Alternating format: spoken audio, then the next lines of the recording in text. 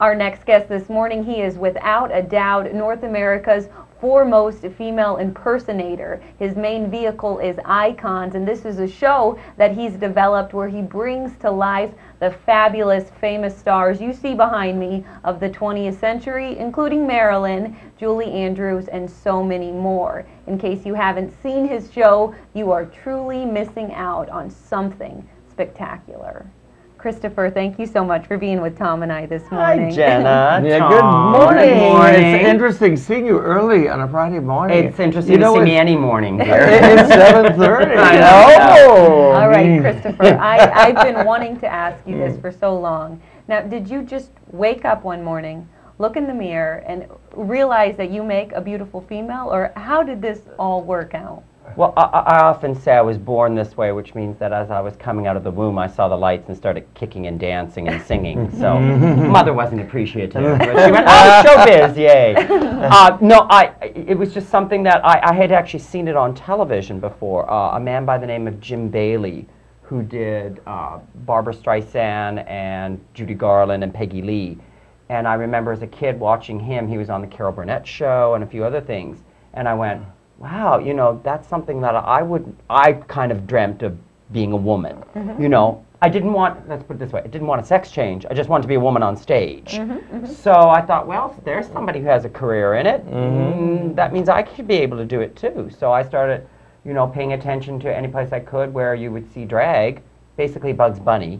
You know, he teaches you everything, you know, comedy and drag at the same time, you know. So Bugs Bunny. Bugs Bunny absolutely taught me how to do drag, you know. And now, how many years have you been doing this? 30 years. I started when well, how old am I? 38. So I started when I was 8. Good.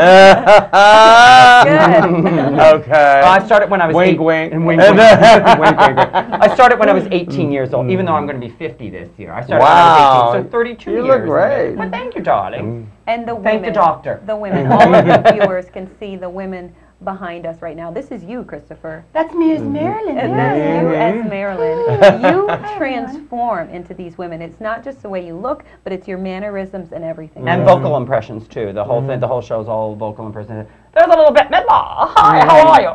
So fabulous to be here today. I could just listen to you all day. Cool. Now, You know, you seem to have so much fun with it too. You really enjoy your work, right? Yeah, I think, you know, I even say at the beginning of the show, I do a little survey at the beginning of my show to see who comes, type of people who come and see it. And I often say, you know, we have gay people, and I go, oh, those are my people. And then I ask for straight people, and I go, oh, I'm so sorry. But we hear you're born that way, and you can't help it. You know? Well, for me, it's the same thing. I was kind of born with everything I needed to be. I mean, could you imagine if I was a 6'4" football player, you know, and still wanted to do this? I mean, there would be, then I'd be Tyler Perry. But I'd be even richer than I am now. So, you know. well, I'm sure you would make it work if that was the case. And now let's talk about Eyecons, your main vehicle, your main show. What can people expect in it? Oh, impressions of some of the biggest stars of the 20th century. Anyway, everyone from Marilyn Monroe to Carol Channing. She's an old Broadway star. Everybody loves her. Look, and there's Julie Andrews, a little Julie dear. We sing a little do-re-mi. It's always very sweet and lovely. No. Oh, and there's Liza, too. Liza. Hi, everybody. It's me, Liza and Nellie. I love Any cocaine? So You know what I love? You could do Liza's laugh, which is so funny. Does she ever say anything anymore? I think she just giggles. Just you does know. that. Now, how did you pick up on all these mannerisms? Did you have to watch these characters over and over? Yeah, I started years ago in a show called An Evening at La Cage, which was just a look-alike lip sync show. So after lip syncing the girls for so long, it kind of gets into your head. You know, and of course, you know, you have to learn how to do them just by watching movies or television or whatever you can, you know, kind of thing. So, and you do it night after night after night, and it's just all of a sudden it just, you know, it's second nature to you after a while. It sticks. Did you ever have to have any voice training to do this? No, I started singing as a child. I was a young actor too, as a male actor as a child, and I sang in church choir and school choir, and that's it, you know. natural talent, I guess, is what they call it. You know, I just had a natural talent to be able to do it. Born this way. Yeah, born this way. Okay, now how about Key West? How did you end up here in Key West, Christopher? A friend of mine, I was working up in Toronto. I'm Canadian. Those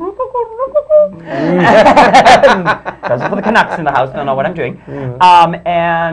14 years ago, they opened a club here called Divas. It's now called Aqua.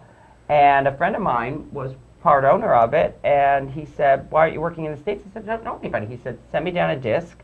And Sal, the owner of the place, brought me in for an 8-week engagement, and 14 years later, I'm still working in Key West, which is great. I'm very grateful. You know, I mean, it's been the most. I've lived here longer than I've lived any place else in my life, even with my parents. You know, so I mean, that's pretty cool. I mean, that's a pretty good, you know, pretty good run. Are you here for the long run? Not leaving Key West? You know what? I think sometimes you if they say you let fate take you where the wind blows you, well, it blew me to Key West, and I certainly do love it here. You know, our slogan is one human family, and it really does feel like that, don't you think, Tom? I think that's what makes me stay. You know, I'd love to move to a big city and have a bigger career maybe in television. Well, who needs a bigger career in television? Here we are on TV already. That's right. You've got your career. And now we're also going to be showing our viewers a small clip of a film you just did, Rat Race. Well, I did it actually in 2001, I think it was. And it was a remake of an old film called It's a Mad, Mad, Mad, Mad World. And it's Rat Race. It stars Whoopi Goldberg and John Cleese and Cuba Gooding Jr. and Seth Green. Anyways, I do a little stint in it dressed as Lucille Ball next to Cuba Gooding Jr., so which is great. And So his Lucille Ball is dead on. Wonderful. And now, the big thing is this weekend, for Labor Day weekend, you have some shows coming Yeah, up. I'm on Fridays and Saturday nights at La Ti Da, which is 1125 Duval Street. They can pick up tickets either at the box office or call 296-6706. I'm upstairs at the Crystal Room at 9 o'clock. And I'll be doing, I think we're doing Marilyn Monroe and Carol Channing and Joan Rivers. Oh, little Joan Rivers. I love it. Oh, I love it. And also Bette Midler, the whitest Tina Turner you ever saw in your whole life. And Liza and Judy, of course. You know, mother and daughter. Got to do the big girls. Oh, and a little Gaga. We put a little Gaga in the show. Little now. Gaga. A little Gaga. You can't have a show without That's Gaga, right. A little Gaga. She's the new one. Do you poker face? We do Botox face. Botox face. Yes, Oh, we do a little plastic surgery spoof on her. So. Even better. Well, thank you so much, Chris, for sharing all this information with the viewers and for letting us display your beautiful women that you turn into. Jenna. Nice to meet you, darling. Of course, and you can check out Chris this weekend at La Ti Da. And welcome back. Thank you, Tom. Welcome back. All right, we're going to take a quick break right now. We're going to leave you with a quick clip from the movie Rat Race. How's it going, Captain? So far, so good. How about pit stop? Sorry, this is a one-way flight. There's a bathroom in the back. The latch is broken. Anybody could just come in. So what? You ain't got nothing the other Lucys haven't seen already. Not necessarily. Ah!